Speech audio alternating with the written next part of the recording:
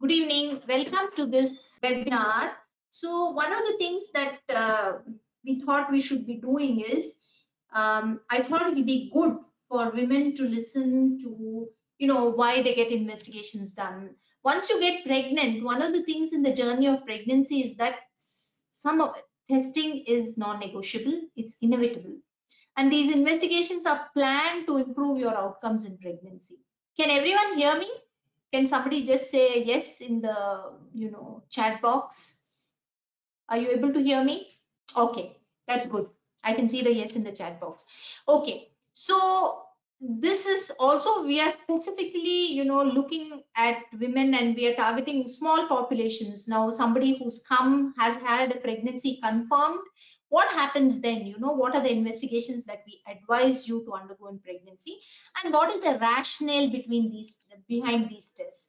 Because usually you get a list from us, get these tests done, and come back with the results.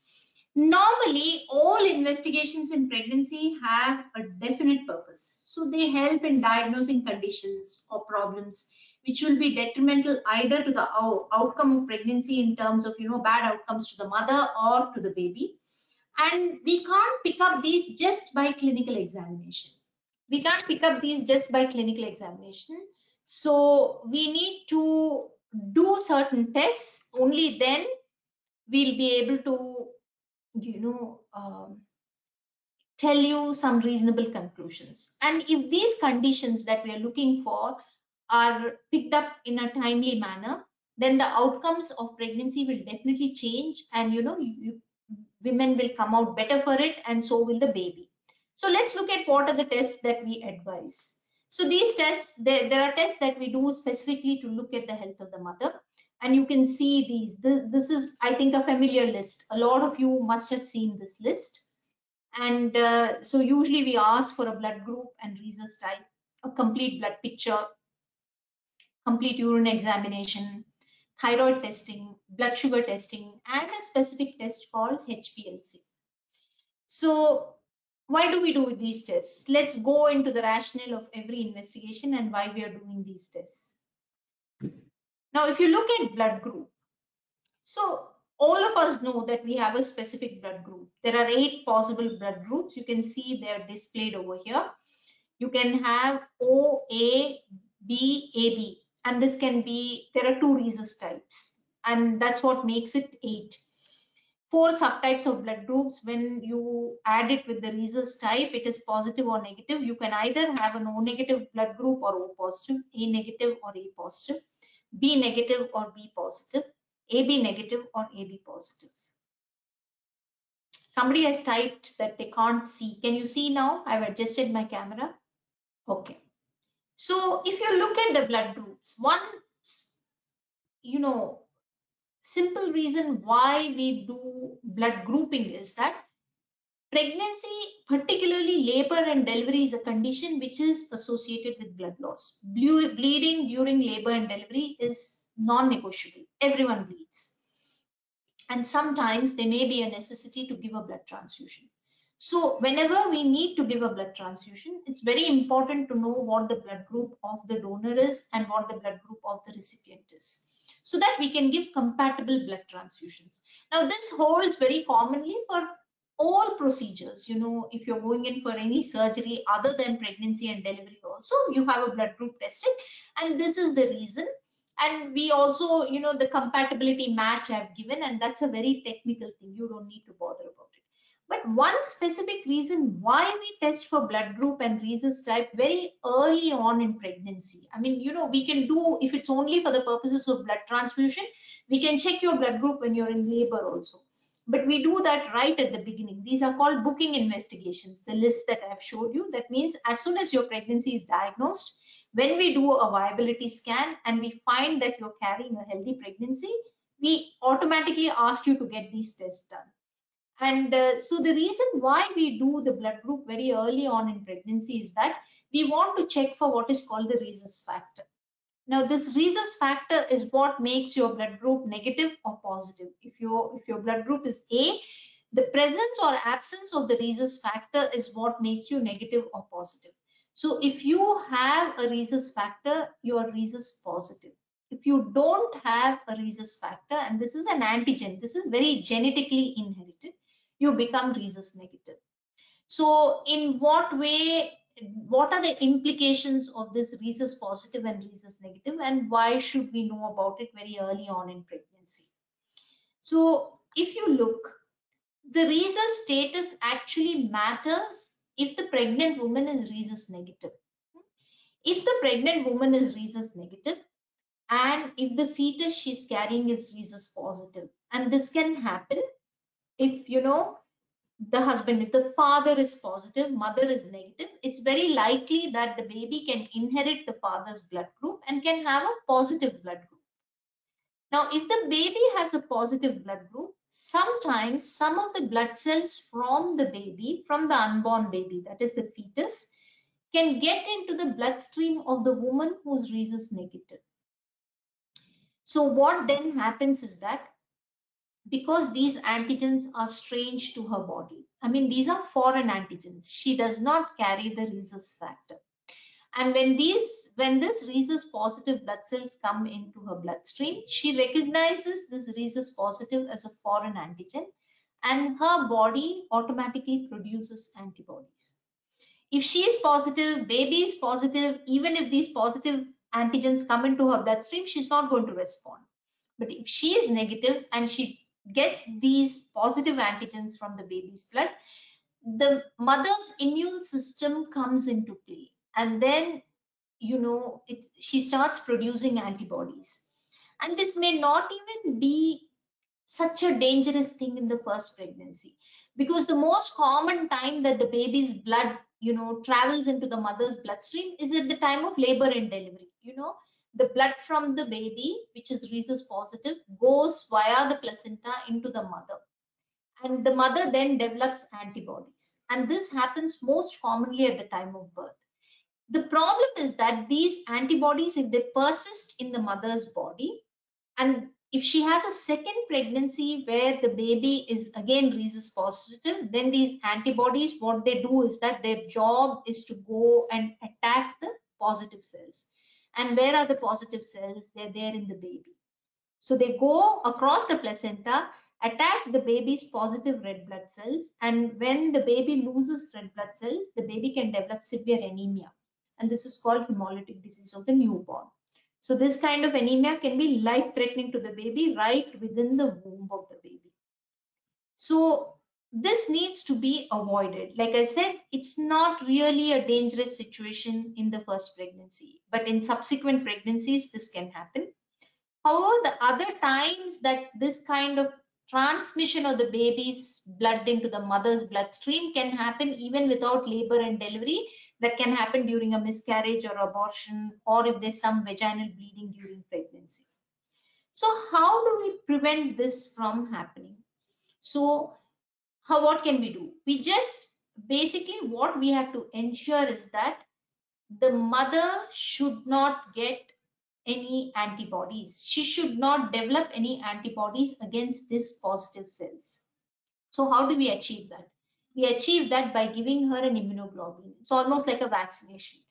But this, what it does is the opposite. It prevents antibodies from forming. It binds with the baby's positive cells and prevents antibodies in the mother from forming. So it's extremely important that when a rhesus negative mother delivers, it's very important to test the blood group of the baby. And if the baby is rhesus positive, the mother needs to be given this anti-D immunoglobulin well within 48 to 72 hours after delivery to prevent the antibody response. Thus, the babies remain safe in all subsequent pregnancies. There's no antibody response. Also, if the woman develops any of these potentially sensitizing events which I was speaking about, like, you know, if she has some vaginal bleeding, or if she has had a miscarriage, or if she's had some invasive procedure during pregnancy for different reasons, then we should remember that we should give this anti-D right when that process happens, because otherwise even this pregnancy is at risk. So the blood group and rhesus type in a pregnant woman is very important for these reasons, you know, and we kind of diagnose it, we do this investigation very early on so that we can pick up the blood group and follow up the woman in an appropriate manner. Even in a woman who's pregnant for the first time, if she's got a negative blood group and she develops bleeding during pregnancy for some reason, or she has a miscarriage, unfortunately, we have to ensure that she gets this anti-D so that we can protect the future pregnancies. Now, in fact, it's being recommended that all pregnant women should get a course of anti-D during pregnancy itself, even in the absence of sensitizing events. And this is something which is a very strong recommendation, because sometimes it's very hard to pick up small minor sensitizing events. And it has been found in scientific literature that despite the absence of these sensitizing events, sometimes the mothers can develop antibodies. So we are recommending this to be given during pregnancy. So if your Rhesus negative, we ensure that you get a dose of this anti-D at 28 weeks, and in some women we repeat it again at 32 weeks of pregnancy. So this is the importance of checking for the blood group. One is, if you ever require a blood transfusion, we know that we know your blood group and we know what blood type to ask for you. And the more important reason is the Rhesus status. Now, the next investigation that we commonly advise is what is called a complete blood picture. Now, this happens like early on. All these investigations which I'm talking about are investigations which are happening right in the first trimester of your pregnancy. That is, you've been diagnosed to be pregnant. We've confirmed that you have a healthy pregnancy through an ultrasound scan, which is called the viability scan. And this is something that all of you would have come and had. And then we give you this list of investigations. Now, this complete blood picture, basically, we do the complete blood picture for two factors. One, the more important factor is to diagnose any form of anemia. By anemia, what I mean is that there is a lack of, your blood has something called red blood cells. These red blood cells contain a molecule called hemoglobin. And hemoglobin is the molecule which carries oxygen to different parts of your body and also through the placenta to your baby. So if your hemoglobin is low, which is how we diagnose anemia, then this is what the WHO has recommended, that the normal levels at 12 weeks should be at least 12.2, at 24 weeks should be 11.6, and at 40 weeks should be 12.6. So if your hemoglobin levels are low, what it means is that your oxygen carrying capacity of the blood has reduced, which means that it can cause problems to you, it can cause problems to the baby. And it needs investigation. And anemia can cause, it causes tiredness, weakness, lack of immunity in you. It predisposes you to develop what is called preeclampsia, hypertensive disorders of pregnancy, and you have an increased incidence of urinary tract infections. If you're anemic, the baby may not grow as well as it should grow. It's called growth restriction. And also, there's an increased risk of having a preterm delivery with anemia. If your hemoglobin level is very low, there's an increased risk of having cardiac failure in you. So it has a twofold impact. It can cause it can cause impact on you, it can cause impact on the developing fetus. And so it's very important that we need to investigate this anemia and correct it. Now, the other issue that I spoke to you about, the fact that when you deliver, whatever be the mode of delivery, whether it's a normal delivery or a cesarean section, bleeding is completely non-negotiable. And if you go into labor or if you go in for your cesarean section with very good levels of hemoglobin, whatever be the bleeding, your body will be able to withstand that and will be able to compensate. But if you go into labor for your delivery with a low hemoglobin and you bleed, then your body may decompensate and may require blood transfusions. And that's something that we try to avoid as much as possible. And in this day and age with the COVID around, we are also finding it very challenging to actually, give blood transfusions. So there's a large window of opportunity in pregnancy to improve your hemoglobin, and that happens through a combination of supplements. Once we know what the cause is, whether it's iron deficiency, whether it's vitamin B12 deficiency, then we can correct it, and there's ample time for us to be able to correct it through, giving you good supplements and a good diet. So it's important that you do this test. The other parameter we look for in this test is what is called the platelet count. And in this platelet count, this indicates to us your clotting ability. And in some women, just pregnancy itself causes the platelet count to drop. And we like to kind of work on that and improve it. So this is about your complete blood picture. Now, the other specific test that we recommend is called hemoglobin electrophoresis, and this is an extension of our evaluation for anemia. But this is important because we are screening for some congenital conditions, particularly a condition called beta thalassemia. India lies in the belt for increased risk of beta thalassemia. This is an inherited disorder of hemoglobin synthesis. So the body is unable to actually manufacture hemoglobin appropriately when you have beta thalassemia. And because it's an inherited condition, there is a great likelihood that you may pass it on to your baby. And it's important that we have to investigate this so that we can give you appropriate choices, because if the baby has beta thalassemia major, it can be a very debilitating disorder. So hemoglobin electrophoresis is very important because it's very easy to make an early diagnosis of this condition and to see, what are the risks that your baby may face if you have beta thalassemia. Next comes a urine examination. We ask for a complete urine examination and a urine culture and sensitivity. This is because in pregnancy, you may have a condition called asymptomatic bacteriuria. That means there may be bacteria in your urinary bladder, but you may not actually have the typical symptoms of a urinary tract infection like burning in the urine or pain while passing urine.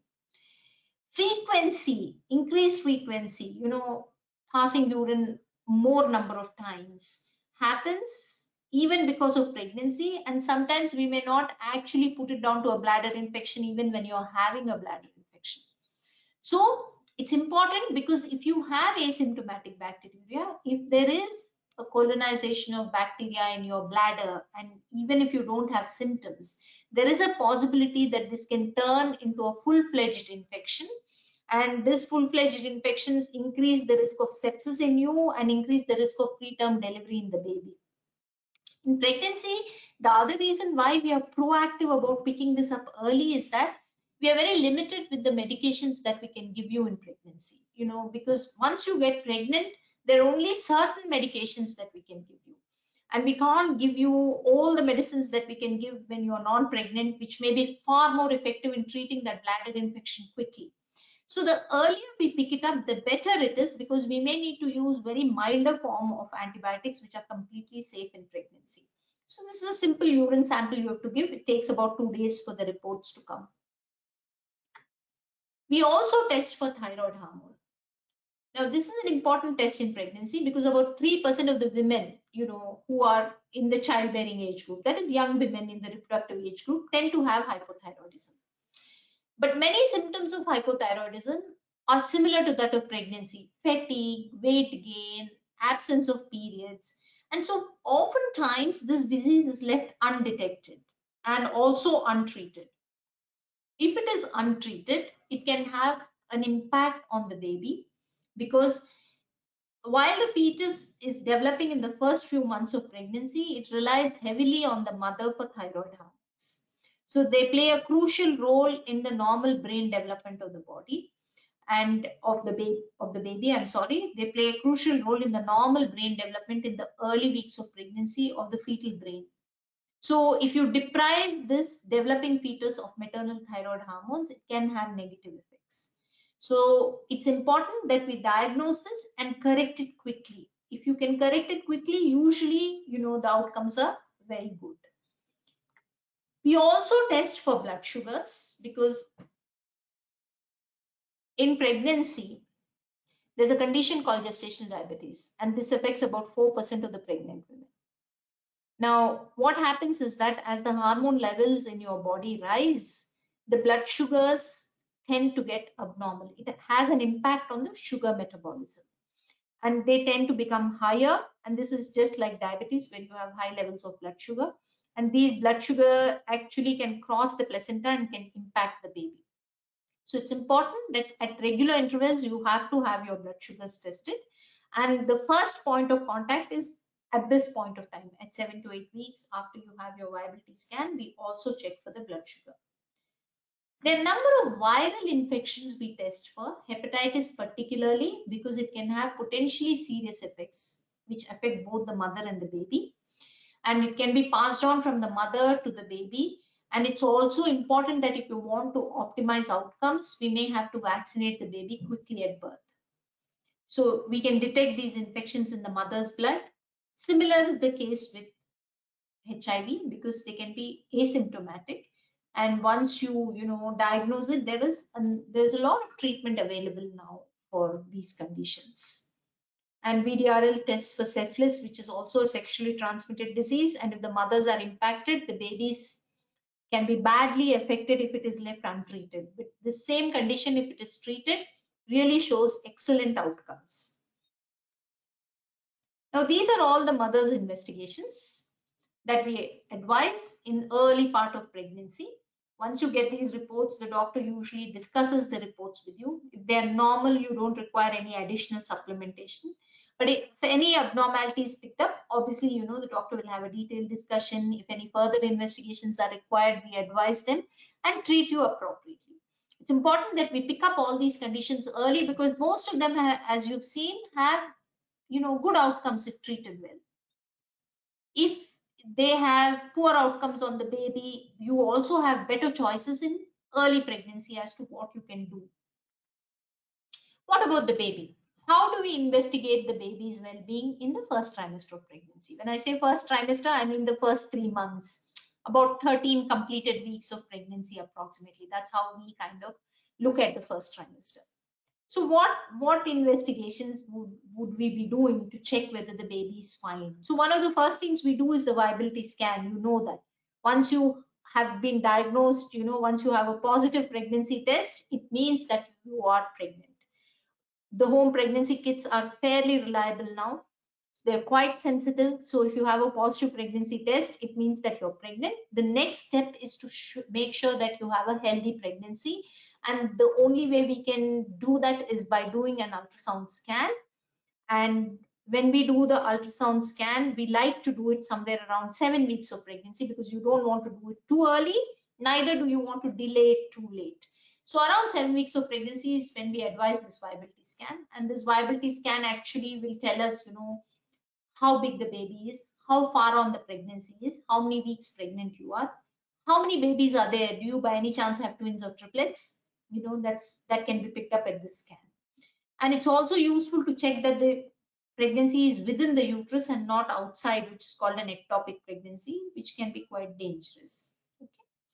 So this is the first scan that you have in pregnancy. And once you have your viability scan, we get your blood work done. Once you have the blood test done, the next thing that we tell you once we discuss your blood and urine tests is we say, okay, the next scan is called an NT scan. So what do we want to know further? We want to know, what is it about the health of the baby that we want to check in the first trimester. We want to be sure of the dates so that we know when your expected date of delivery is. We want to look at the fetal heart and look at the fetal heart rate. We want to know how many babies are there. We also want to use this opportunity to detect any gross abnormalities in the fetus. And the two important specific conditions that we are looking for at this point is to look for any risk for chromosomal disorders, particularly Down syndrome, and to look whether the mother has any increased risk for developing preeclampsia, that is increased blood pressure, which can lead to fetal growth restriction. And as a consequence of that, the baby may be delivered early. So these are the important health aspects of the fetus that we are looking for. And how do we achieve this? We achieve this through a combination of an ultrasound scan and a blood test, which is called a double marker test. Both of these are combined together. That is, we have the reports of your blood test, we do the ultrasound scan. These are put into a computer program and they come up with results. And that's why this is called first trimester combined screening test. And we usually like to do this between 12 to 13 weeks of pregnancy. Ideally, between 12 to 13 weeks of pregnancy for the ultrasound scan. The blood test can be done anywhere between 10 to 13 weeks. But now, because of the pandemic, we are trying to reduce visits as much as possible. So we are combining both the tests and doing them between 12 to 13 weeks. That is, you'll have your ultrasound scan, you'll give the blood sample for your test, and the reports then get available a week later, which the doctor will discuss with you. So it reduces your, frequency of visits to the hospital. You don't have to come at a separate time to give the blood test and then at a separate time to do your ultrasound scan. So ideally now we are combining both into one test. The only thing is that when you do it simultaneously on the same day, you'll have to wait for about a week for the final report to come. The advantage of having done the blood test say by around 10 weeks or 11 weeks and coming for your scan on the by the 12th week, you could then combine both the reports and give the final report on the same day itself. But that's neither here nor there. It's far better to have less frequent visits now. So this is what it is. So remember that this test, that what we do, the NT scan or the nuchal translucency scan along with the double marker, is only a screening test. It only tells us whether your baby has an increased risk for developing Down syndrome. It doesn't tell us whether the baby has Down syndrome or not. And this is something that you need to understand. We also give you an information leaflet, that's why, before you come for the test, because sometimes it's very confusing. People think that they're going to get a diagnosis. This is only going to screen and classify your baby into high risk for Down syndrome or low risk for Down syndrome. If the baby is at low risk, it means that it's very unlikely that your baby will have Down syndrome.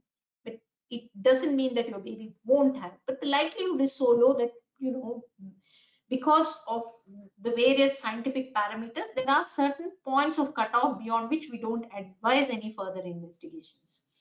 But if the risk is high, obviously, you'll have to do something. So remember, this is a screening test.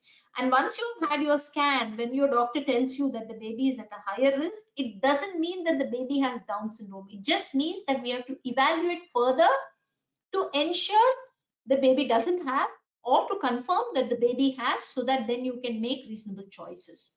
So this is risk assessment and it's not a diagnostic test. So why do we need to diagnose Down syndrome? So basically, Down syndrome is a chromosomal aberration. All of us have 23 pairs of chromosomes. So each pair has 2 chromosomes. But in Down syndrome, the chromosome 21, instead of having a pair, will have 3 copies. And so then what happens is that there are 3 copies of chromosome 21. And this leads to a lot of intellectual disability in the baby. These babies tend to have extremely low IQs, and there's no cure for Down syndrome. They may also have other medical problems which involve the heart, digestive tract. So the features of Down syndrome are not possible to pick up on the ultrasound scan. I mean, I've put them up here. I mean, an ultrasound scan cannot diagnose Down syndrome. And hence, doing this blood test is extremely important, because combining this blood test, looking at the nuchal translucency, then putting a risk assessment will let us know whether the baby has increased risk for Down syndrome. And then the other screening test that we are performing is for any risk, increased risk of preeclampsia in the mother, which is hypertension in the mother. Because if this happens, the baby is automatically at risk for developing what is called growth restriction. That is, the baby will not grow to its full potential, will be a smaller baby, and smaller babies have many problems. And also, if it's uncontrolled hypertension, there is a possibility that we have to deliver early, and that can lead to prematurity. So again, this risk assessment happens through this double marker and through looking at what is called uterine artery Dopplers at this NT scan. They look at various parameters, and then they can say that the mother is screen positive for preeclampsia, and hence the baby is at a higher risk for growth restriction, higher risk for preterm birth. So what are the interventions that we advise? If there's a high risk for Down syndrome, we advise a blood test called NIPS, and we are actually going to do a webinar next week about what is NIPS, what is mid-trimester anomaly scan. And if the mother is deemed to be at higher risk for preeclampsia, then we advise aspirin prophylaxis. Aspirin is a tablet that we prescribe in a certain dose to reduce this risk of preeclampsia, and then automatically you reduce the risk of growth restriction in the baby and premature birth. So these are the investigations that we are routinely advising women when they come in the first trimester. And we just thought it will be a good idea to, talk about these in a way in which it is understandable and easily interpretable for you. So that's me. We are done. And I'm happy to take questions. They've actually started coming. So is NT scan important in the 12th week and why? So I just spoke about it. That's a particular gestation at which you can interpret the scan at its best. If you cross that gestation, then we won't be able to make any appropriate interpretation. And that's the time frame that is recommended for NT scan. Can we take iron tablets if we have anemia in the first 3 months? So they're not unsafe. Iron tablets are not unsafe. But remember, if you have anemia, we have to give you iron tablets in higher doses. And iron tablets cause a lot of severe gastrointestinal side effects. And in early pregnancy, in the first trimester of pregnancy, you're already troubled by a lot of side effects like nausea, vomiting, and bloating. If you start taking iron tablets, the bloating can increase, there can be more constipation. So usually we reserve iron tablets to be started in the second trimester. But if the anemia is pretty severe, then we start supplementing early on itself, and we'll see how tolerant you are to these tablets. If you are intolerant to them, then we probably will have to shift to another form. Are scans safe in the first 3 months? Is there any number of scans we should do? Like I said, the essential scans in pregnancy in the first 3 months are the viability scan and the NT scan. They are safe, and all the fetal medicine department has certain safety norms that they use in setting the scan parameters, and so they use those and do it safely, and scans are safe in pregnancy. And remember that one of the things is we also have to analyze the risk benefit analysis. So why are we doing this scan? What information is it going to give us? Is this information going to change the course of my pregnancy quite dramatically if something is picked up? And if I don't do this scan, what will happen? What is the uncertainty that I have to live with? So these are the questions that we have to ask ourselves, because all these investigations are optional as long as you understand the reasons why we are doing them. And if you're willing to forego that knowledge and carry on with pregnancy, it's fine, but they're safe. And supplements in the first trimester of pregnancy. I think the only thing now we are recommending is folic acid, because folic acid is absolutely essential. In fact, women should start taking folic acid right from when they start planning a pregnancy. And colloquially, it's called the engagement pill. That is, in fact, certain governments have policies in place that, women who get engaged should start taking folic acid, because folic acid is absolutely essential for the early development of the brain and spinal cord of the fetus. And normally we tend to pick up pregnancies when you've missed your period, you've waited about 2 weeks, then they've done the pregnancy test. So through all that period, folic acid is essential. So if you start taking folic acid right when you're planning a pregnancy, that's the best thing, and you'll have to continue it through the first 3 months. What medications can be taken for vomitings? Now that's interesting. So nausea and vomiting in pregnancy is usually your body's response to the increasing hormone levels in your pregnancy. So there are certain hormones which increase in large quantities when you're pregnant, and your body is not used to these hormones. They're there only when you're pregnant. especially if it is the first time that you're getting pregnant, your body has never even seen these hormones ever before. And they rise at a very, very rapid pace. They rise million-fold in early pregnancy. And it's like, if you get admitted to the hospital for some thickness and they give you large doses of IV medications, strong medications, what happens to you? You start throwing up, you become sick, you become weak.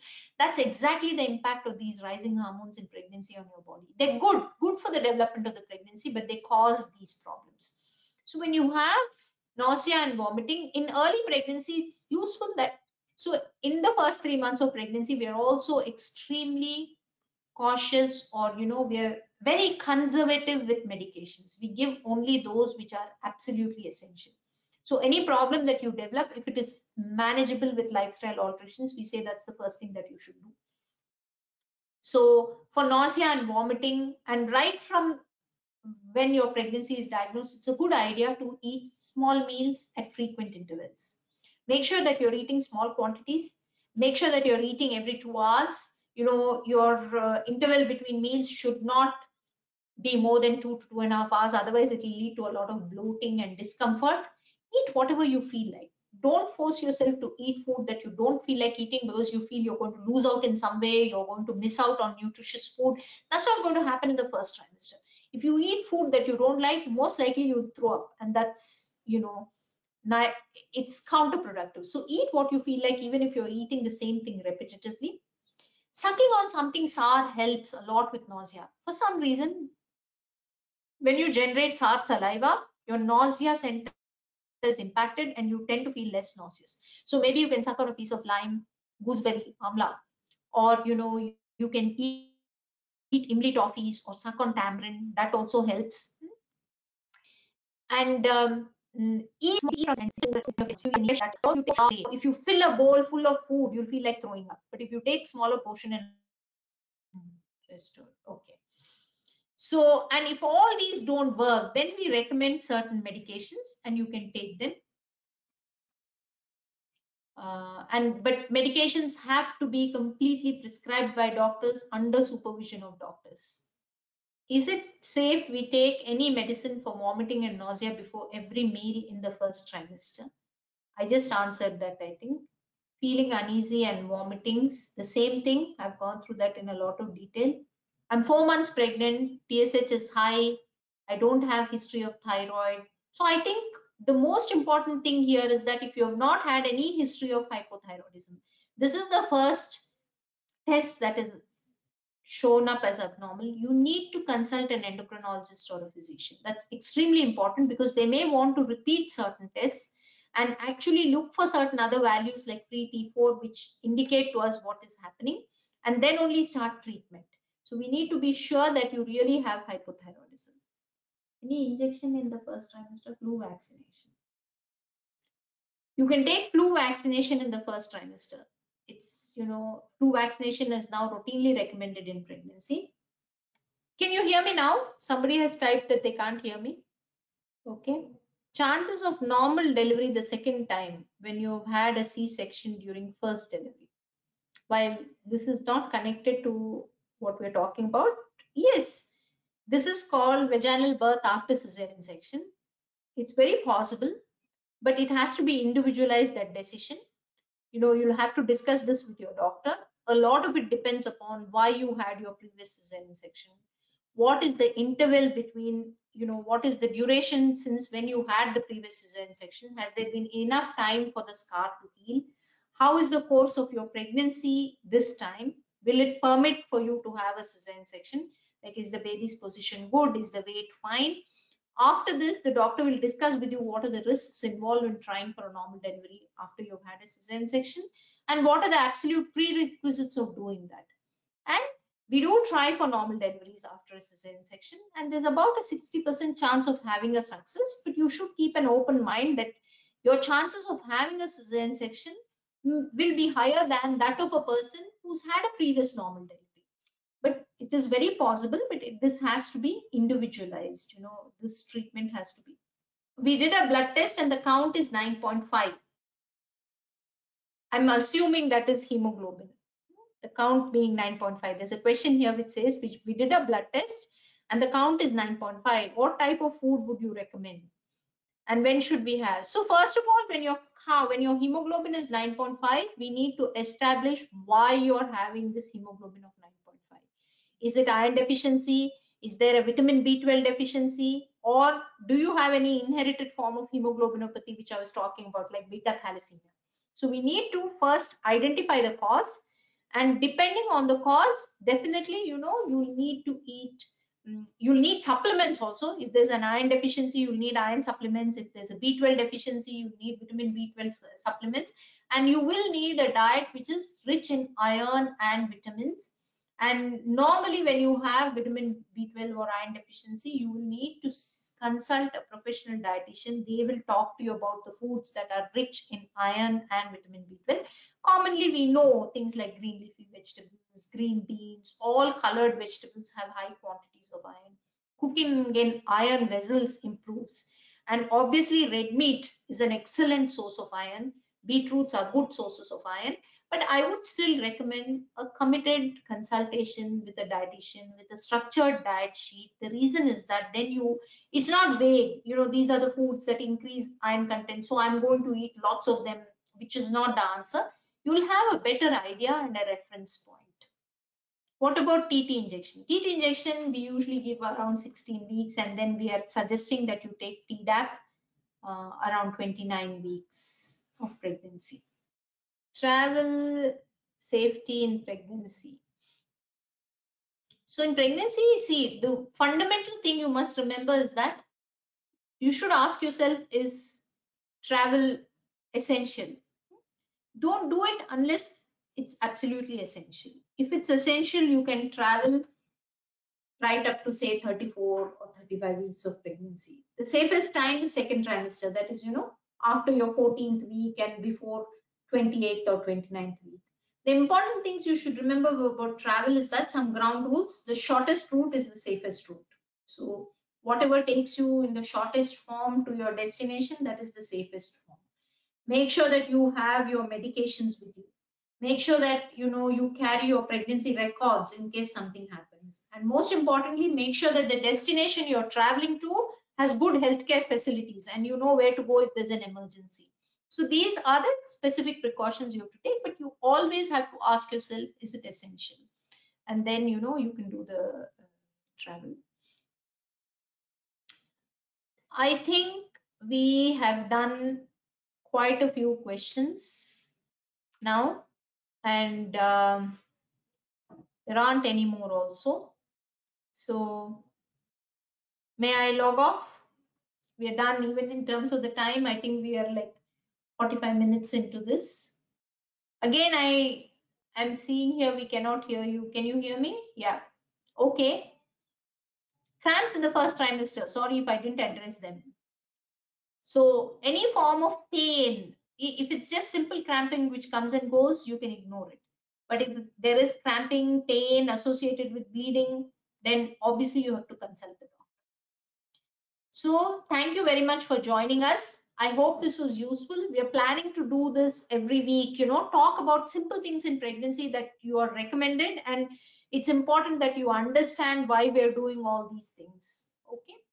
Thank you, ladies.